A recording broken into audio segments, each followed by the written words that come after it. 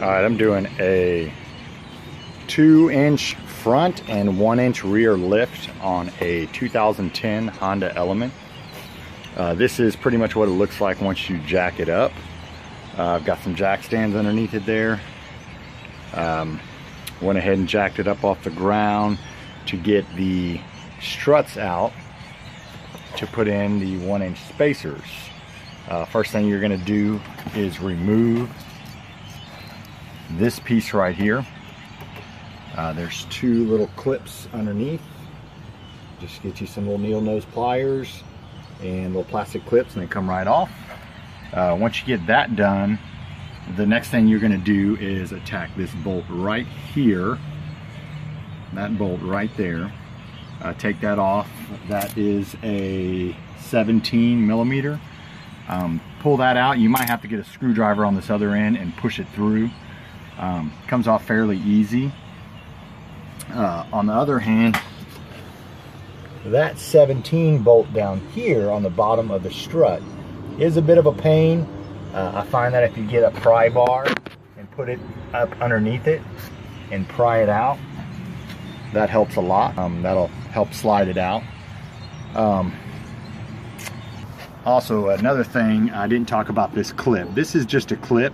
You grab this clip here and you pull it out, and it will take out this brake line.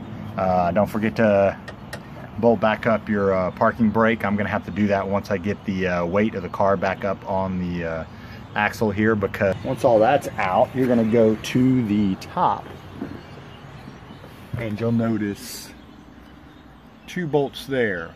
1, 2. Take both those bolts out. Do not touch the center bolt right there. Do not touch that.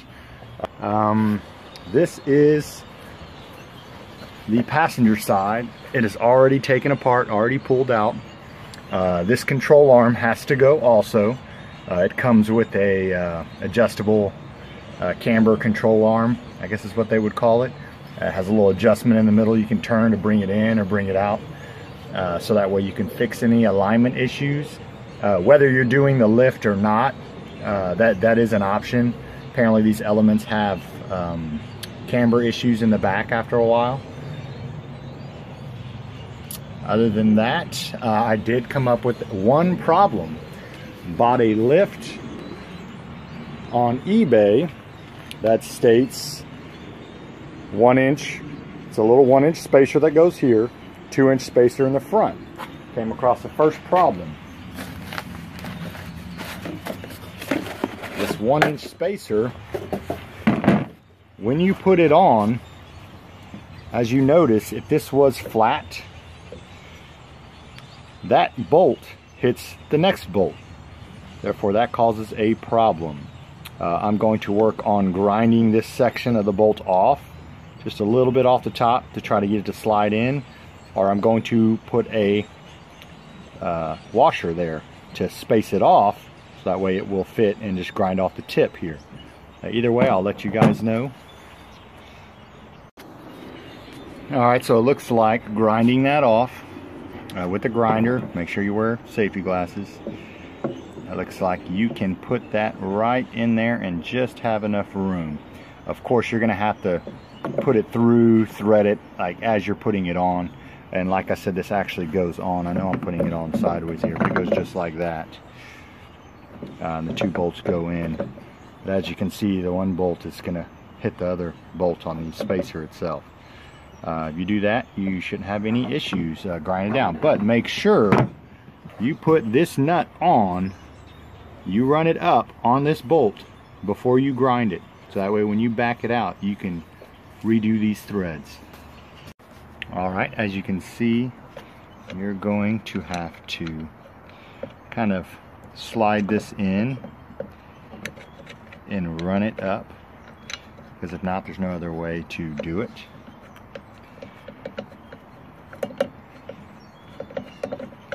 Just going to run it all the way up. You're going to have to get a wrench in there, an open-ended wrench, and tighten it up once it's all done. But as you can see, grinding the tip of that bolt off, that comes out the top, will definitely make this spacer fit. So far so good. I will tell you this much, this is not a bolt-on kit.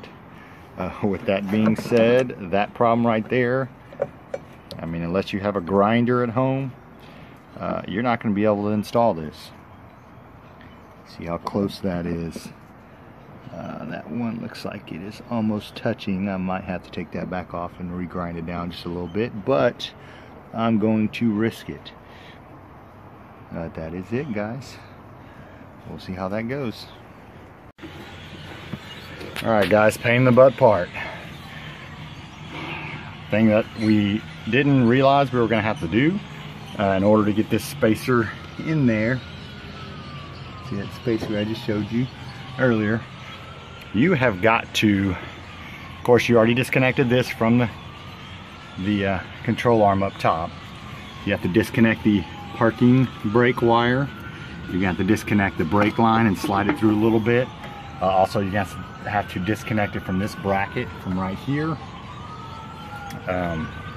What I did was I got a 2x4, just caught that lip down there, push down on it right here. Try not to bend the plate here, the dust plate, and had somebody actually step on this, push it down far enough to get the bottom of this strut in.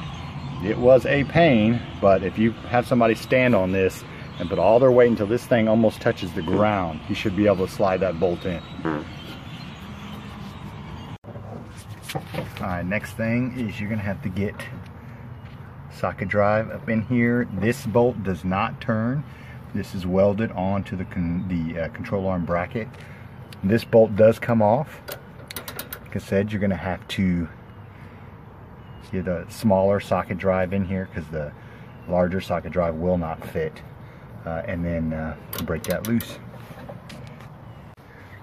Alright, got the new control arm on, the adjustable control arm.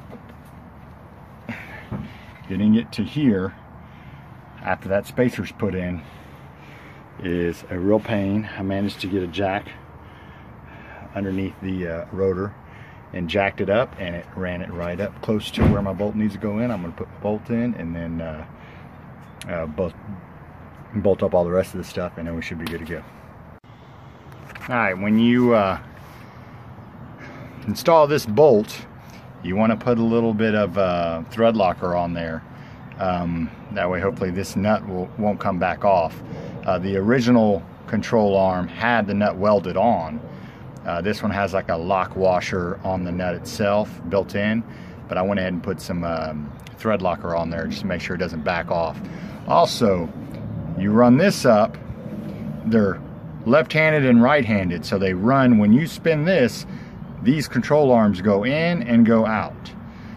Best way to do this is get you some anti-seize, rub it all over these threads, all the way down the threads that go inside, and run this one just a couple turns, run this one a couple turns, and then hold the center, hold this and turn the center, and it will start bringing it in, bringing both of them in at the same time. You want to bring them in evenly. Set it next to your control arm that you have stock, and pretty much get it right about the same size as the stock control arm. You are going to have to go to an alignment shop and get this aligned properly for your camber, which is your actual lean out of the top of the tire, lean in on the top of the tire. They'll adjust that for you. This is fully adjustable. Make sure you let them know that you have this, because they will tell you that they cannot do it. But once you have this, they can. Because it's just a little bit of a pain. You could probably do it, but I'm just going to wait until later. I did get this bracket installed on the bottom that they give you. It has 2 little bolts and 2 holes. Well, it's 4 holes. You put the 2 bolts in the 2 of the holes, bring the bracket over the side to the front of the vehicle here, and clip this back through. This was the original clip that was clipped into the old control arm. Tighten up your bolts here, and I'm just about ready on this one side, and then I'll work on the left side. Alright guys, fun added bonus on the driver's side, there is this box. I'm not sure exactly what it's for. Honeycomb looking thing. Has a bracket here. And well, a nut there and a nut there. Let's say a bolt there and a bolt there. It looks like there's another bolt further down on the other side. There's another bracket there with another bolt way up there. See it up there. I actually just undid these two bolts, pushed it down a little bit and kind of out of the way, and I managed to get the strut out without having to remove it. Let's see if it's going to be that easy putting the strut with the spacer back in. I will let you know though, just heads up though, you're gonna have to unbolt that to get this side out. Alright guys, I got it off the ground, got the tire on there. I did not measure, I wish I would have, from the center of the axle to exactly how high it lifted it. It is said that the lift kit says it will lift it 1.5 inches in the back and 2.5 in the front to compensate for the 1 inch difference from stock. They always pitch cars down a little lower in the front to help with front end collisions. Might be something else also, but I do know that is one reason why they lower the front of cars and keep the backs up. So that's pretty much it. Looks a little better than it did stock. Definitely get a little more clearance. This is my father's vehicle. He mainly wanted it. We had to fix the camber anyway, so along with the camber kit in the back, we went ahead and lifted the whole truck to compensate for possible flooding streets, things like that. It won't give him much more clearance, but it will definitely help.